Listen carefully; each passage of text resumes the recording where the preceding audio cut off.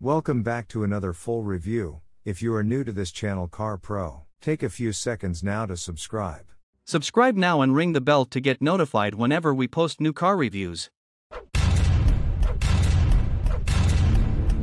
Today we're in the brand new 2023 Toyota Corolla Hatchback. There are plenty of changes for the 2023 Corolla Hatch. It's still incredible reliability, that's what the Corolla is known for after all. You also get 2 years or 25,000 miles of complimentary maintenance as well. In this video we will be testing out and going over everything about this one, from acceleration to braking, steering, ride quality, sound system and exhaust. Let's just jump right into it, and as always, let's start with price. There are simply two trim levels for the 2023 Corolla Hatch. First one is the SE, starting at $23,500. Then the second one is the XSC, starting at $26,500. But regardless of the trim level, the power plant is going to be the same, a 2-liter naturally aspirated inline 4-cylinder putting out 169 horsepower at 6,600 RPM, 151 pound-per-feet of torque, coming in at 4,800 RPM power set to the front wheels through a CVT with paddle shifters. 0 to 60 time coming in at approximately 7.5 seconds, with mile per gallon numbers differing actually between the trim levels, for the SC coming in at 32 in the city and 41 on the highway, while for the XSE it is 30 in the city and 38 on the highway, using regular unleaded fuel. So before we do any kind of fun acceleration or to choose a drive mode, a toggle switch located directly in front of the shifter that is going to give you eco, normal and sport mode. I selected the sport mode. It did just keep in mind it's a CDT, so it's simulated shifting, but it's holding the RPM at a much higher level, so it will adjust things like the shift points, the throttle response and also the steering sensitivity as well. So now that I've got all that done, let's go ahead and test it in the rain and sleet. As I'm driving through it right now, let's see how quickly the paddle shifters are going to react, and let's also see how quickly we can get this one here up to speed. To put it in full manual shift mode, just slide the shifter all the way to the back and to the left. It's showing I'm in first gear. So to put it back where the car has full control, just slide the shifter back to the right. Now you're out of the full manual shift mode, but still decent acceleration again. This acceleration is going to be perfectly fine if you've driven a Corolla SC before, so 0 to 60 in 7.5 seconds. That's great for this car, and again the paddle shifters actually are decent. They are not the quickest reactive paddle shifters, but they're not slow either, and again it didn't feel like I was driving a CBT there. It felt like I was driving a traditional automatic, and it was shifting through actual gears. So that was well done, Toyota. I definitely liked the way that worked, and I was in sport driving mode to have all that acceleration. As always, braking is equally important, so up front you will find 11.5-inch ventilated front discs, and in the back 10.5-inch solid rear disc. As far as that 60-0 stopping distance, the braking is on the firm side, but just it doesn't bring you to as quick of a stop as you would probably expect in this car. That's typically like most 3-row SUV kind of good. For the suspension and handling up front, you're going to get a McPherson strut front suspension. In the back, independent multi-link rear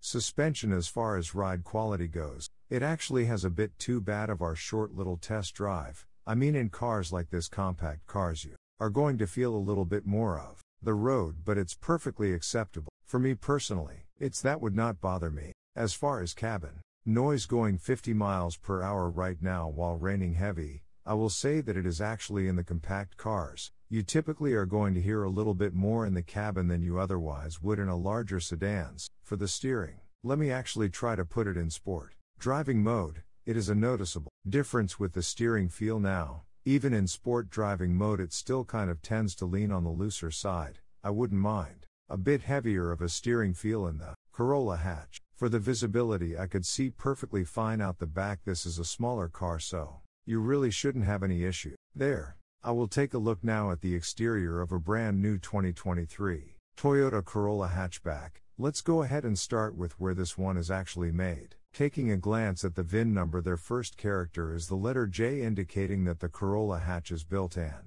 assembled still in Japan. Now let's go ahead and start up by looking at the front. It has a gloss black front grille that will come standard. The Sides LED headlights with LED daytime running lights also coming standard. They have some automatic feature. When it starts to get dark and at night, headlights will turn on automatically. Also automatic high beam, so when you have your high beams on at night that says there's a vehicle coming in the opposite direction, it's going to automatically dim them back to low beams, and when that vehicle is gone, automatically goes back up to high beam. Such a great feature. Down below them you will see the LED fog lights only if you go with the XSE model, so you will not get them with our SE trim level that we have today. You can install them for extra price if you. Cargo capacity comes in at 17.8 cubic feet. For more space, the rear seats do fold down for a bit of extra space. Also, you got some cargo lighting back there. There is some hidden storage found on both rear corners back there as well for a little extra storage. If you lift up underneath of that cargo floor,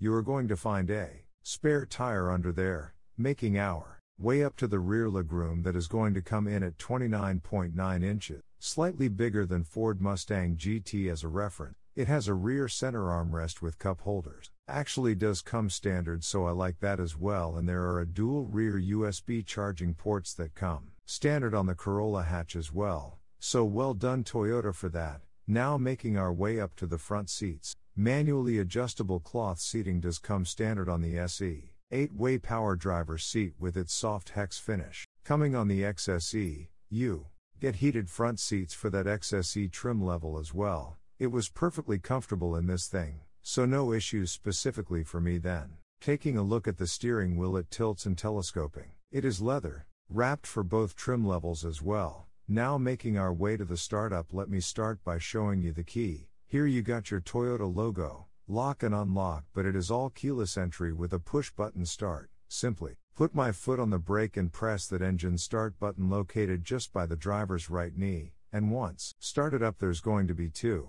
different gauge configurations depending upon which trim level. So for the SC, obviously you're going, as you can see, you got your tachometer all the way to your left, speedometers to the right, and there is a small digital display front and center to control what is on that digital display. There are steering wheel mounts controls found on the left side of the steering wheel. You can toggle between a digital speedometer, how many miles your tank will hit empty, your outside temperature, a trip B. There's safety information, radio information, pretty much everything you could possibly want on that small digital portion of the gauges. But it is better for the XSE because with that one you do get a full 7-inch digital gauge cluster. Checking now the overall interior quality. Let me start by saying frameless rear view mirror with home link controls. That's an option that gives $175 if want it. Wireless phone charger for the XSE, automatic climate control. For the SE, meaning you set a temperature, it's going to automatically keep it for you, but then you get dual zone control, one for the driver and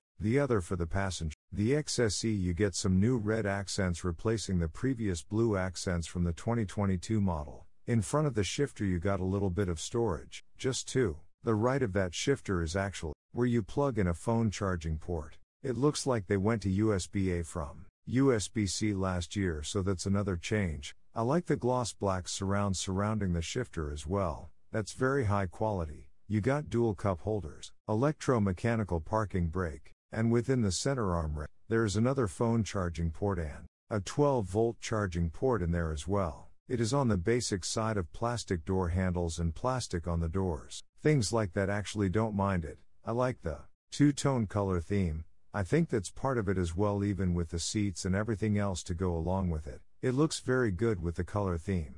Now let's go ahead and make our way to the information screen. You got an 8-inch color touchscreen display. It comes standard of both trim level, Bluetooth and audio streaming, wireless Android Auto and Apple CarPlay. So that's definitely a big plus here in the 2023 version. You can also check out your driving statistics up there through the car icon. You can see that on the screen there as well, your radio information. When it comes to the sound systems, there's two of them. You got 6 speakers for the SE and then 8-speaker JBL sound system for the XSE. Let's go ahead and turn on the radio to see what we got, and let's test out the clarity of it. Not that bad for a 6-speaker sound system. There was a decent amount of bass there. Clarity was actually pretty good. Obviously the JBL is going to be better, but 6 speakers actually Works pretty well for the Corolla hatch. When you do put this car in reverse, you will find a rear view camera coming standard across the board, letting you know what is behind you, which is always going to lead us into safety. Their front side current airbags do come standard. You got a driver's knee airbag up front, as well passenger seat cushion airbag, and rear seat mounted side airbag. That last one is usually like a 600 option with Mercedes and BMW, so that's pretty cool. Also in the back latch, aka lower anchors, tethers for children, there is a tire pressure monitoring system, but also coming standard for 2023 is the new Toyota Safety Sense 3.0. That is new for 2023. That's going to include proactive driving assist, pre-collision system with pedestrian detection, lane departure alert with steering assist, dynamic radar cruise control, roadside assist, and then lane tracing assist, as well. Then in addition to that, the XSE is going to add a blind spot monitoring system with rear cross traffic alert. And so when it comes to my final thoughts, here are the Corolla hatch, known for incredible reliability. So you always got that, especially with the Corolla, whether it be the sedan or the hatchback.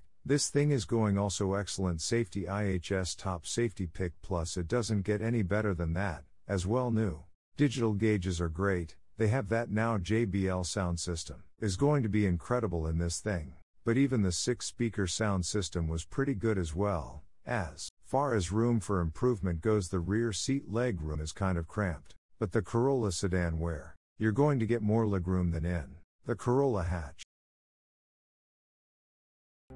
Are you a car enthusiast? If so, you'll want to check out our new car review videos. We explore some of the coolest cars on the market today, helping you to make an informed decision on your own vehicle. Join Car Pro channel now for the best new car reviews. Please take a few seconds and support us by like, share and subscribe to Car Pro channel, and thanks you for watching.